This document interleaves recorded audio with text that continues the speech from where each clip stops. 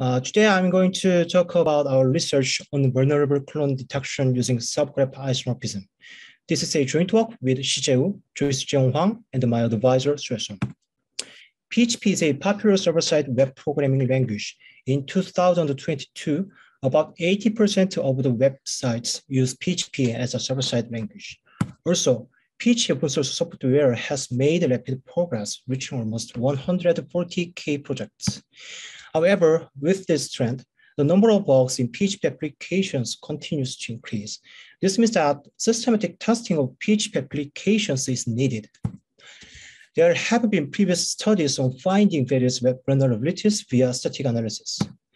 Among them, PHP has received a lot of attention by presenting a scalable way for detection of common web vulnerabilities. Then, how could PHP find bugs in a scalable way? With a given application, this work proposed a code property graph, as known as CPG, which is a general representation of mined source code. Especially, CPG merges graphs of program analysis, namely abstract syntax tree, AST, control flow graph, CFG, and program dependence graph, PDG, into a joint structure. And this work leverages a graph traverser query that defines how to traverse on CPG to find bugs. Therefore, through this unified representation and traversal rules to different code properties, we can test a larger amount of code in a scalable way.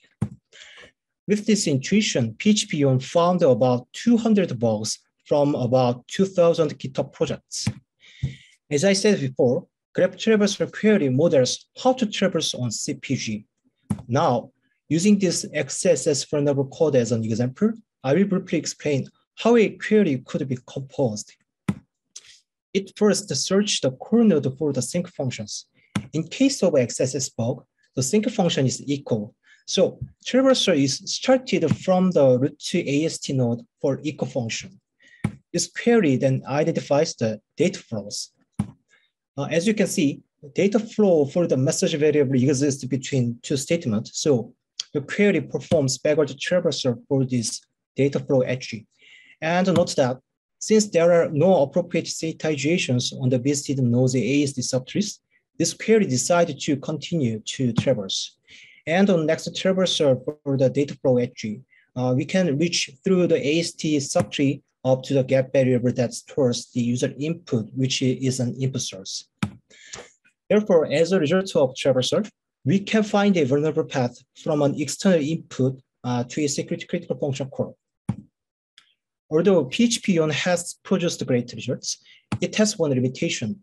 The query models the general characteristics of the target bug. Therefore, it conservatively checks whether the sanitizations exist on the testing path.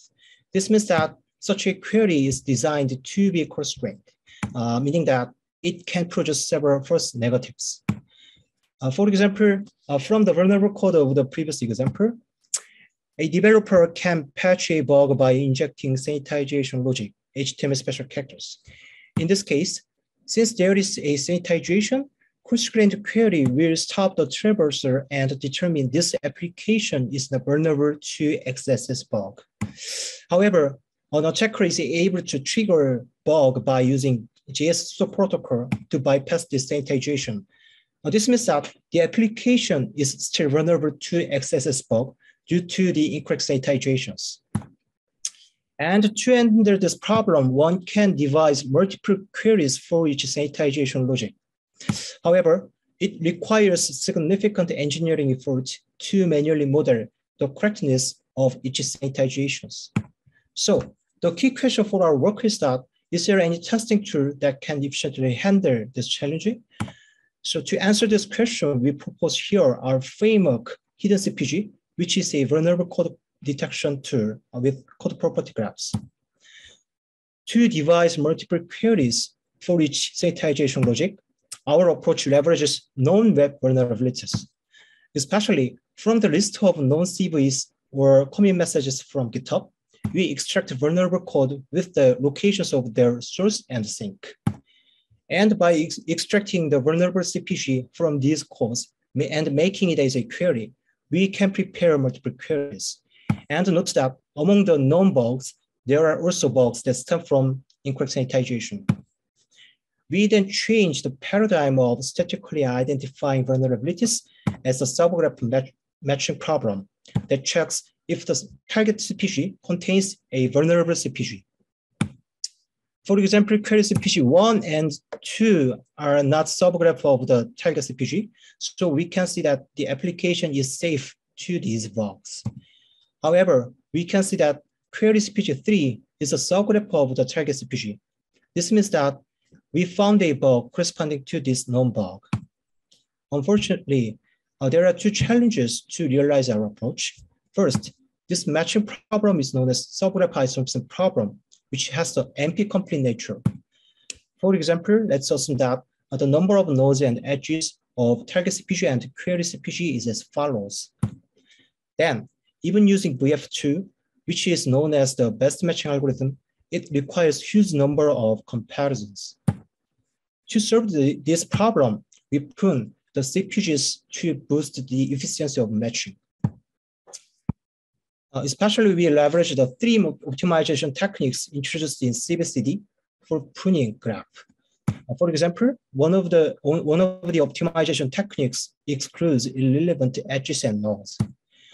In detail, because query CPG only has the edge set C2b and B2b, it removes all edges and nodes of target CPG that are not in the edge set of query CPG. Through this optimization, the tool must perform more matchings, but each matching will focus on a smaller graph, so boosting the efficiency of matching. And please refer our paper and the CBCD paper if you're interested in more details about other pruning techniques.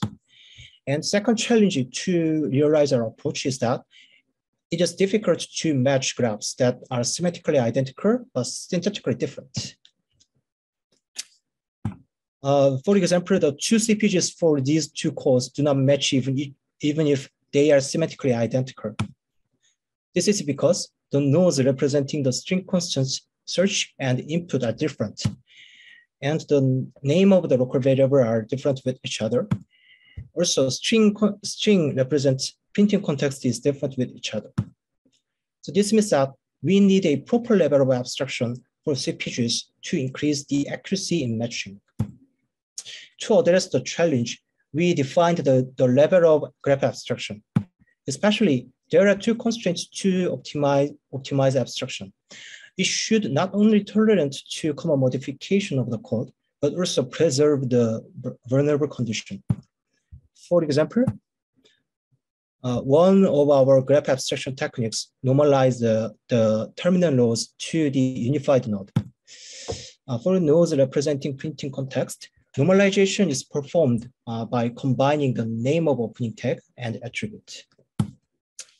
Now, through subgraph matching on the normalized graph, we can find vulnerabilities in more diverse patterns. Now, I will show experimental evaluations on our system.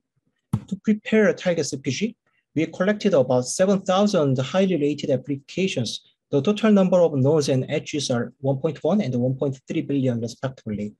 And to the best of our knowledge, this benchmark represents the largest collection of PHP applications in a single study. To prepare a query CPG, we collected 103 queries. Especially these queries contain 4 kinds of vulnerabilities, including 10 bugs stem from incorrect sanitizations. First, we evaluated the efficiency in terms of finding real-world bugs. Especially, we counted the number of matched subgraphs to see the number of potential bugs.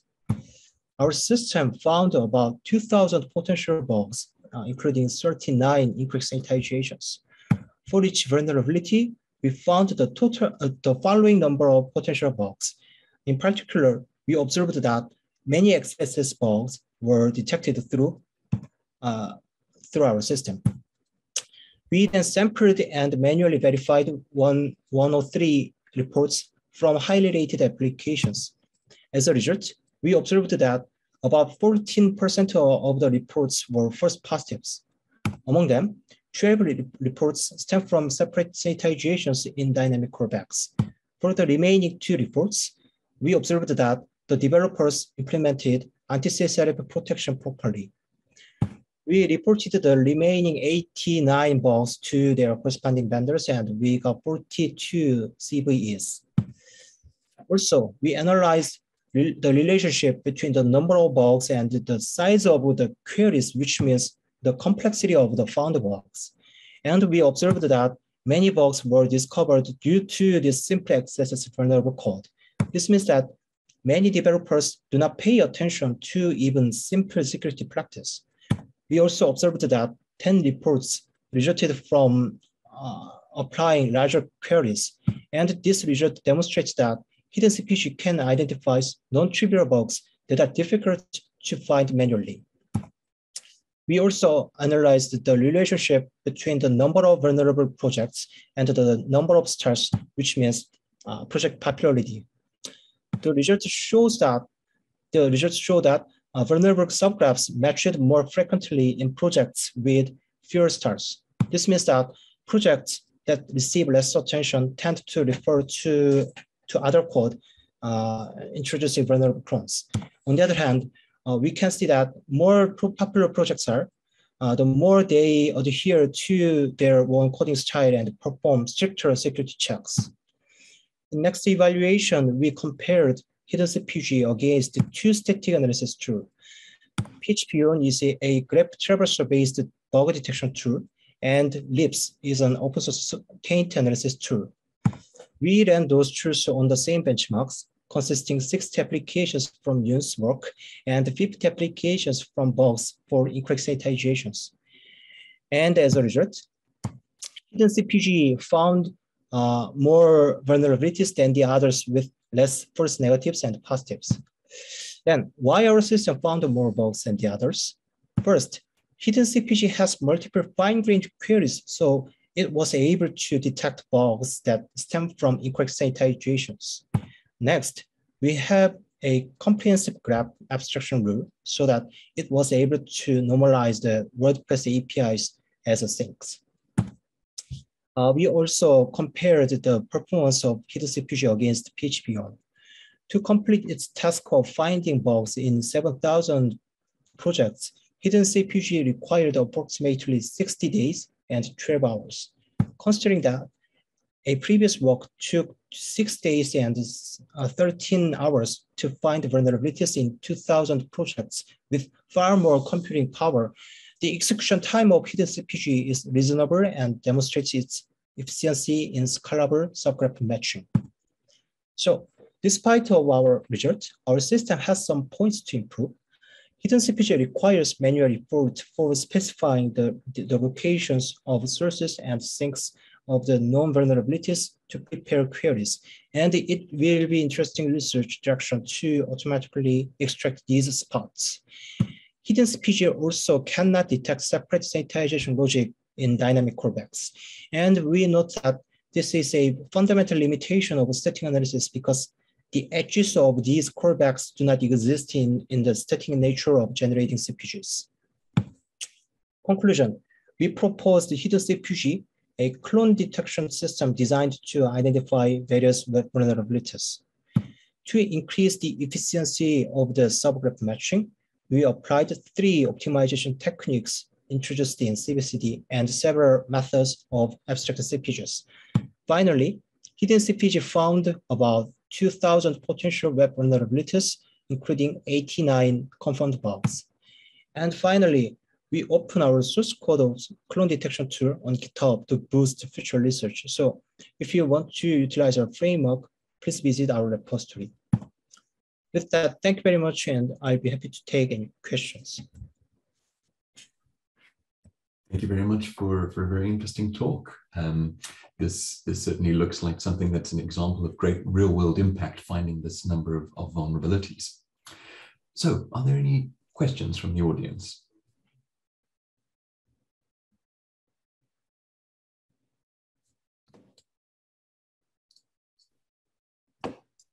I have a quick one to start while others are thinking of questions. So on the, I think 2 slides back, you mentioned about manually specifying sources and sinks as a potential for future work.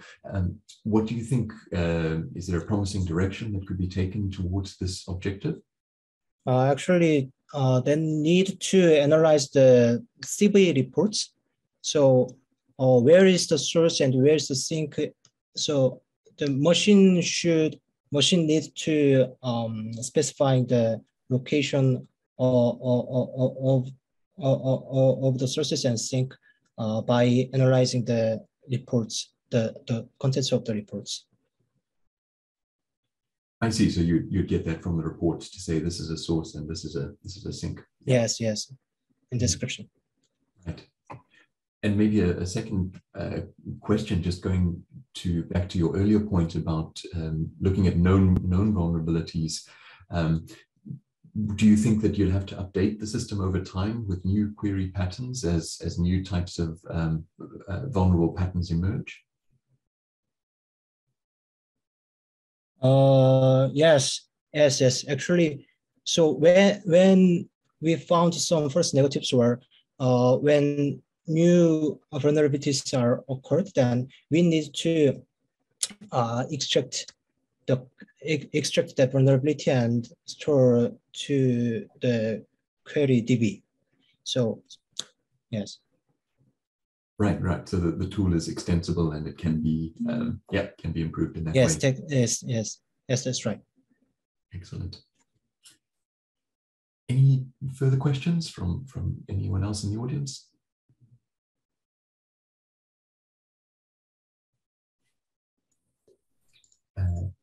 Yes, Chunmin, please go ahead. Okay, so hello, and thanks for the presentation. So I have a quick question. Can this approach be applied to other programming languages as well? So instead of PHP, we could apply it to other programming language. Yes. Maybe CPG was originated from C language, and yes, CPG is an intermediate representation originally created from the C language. So therefore, I believe that it will work well for C language as well, and it will be interesting research direction. And note that since the queries we have collected only targeted web vulnerabilities in PHP, so for the C language, you need to prepare a separate queries for vulnerabilities that the C language may have. Okay, I see. Thank you. Thank you.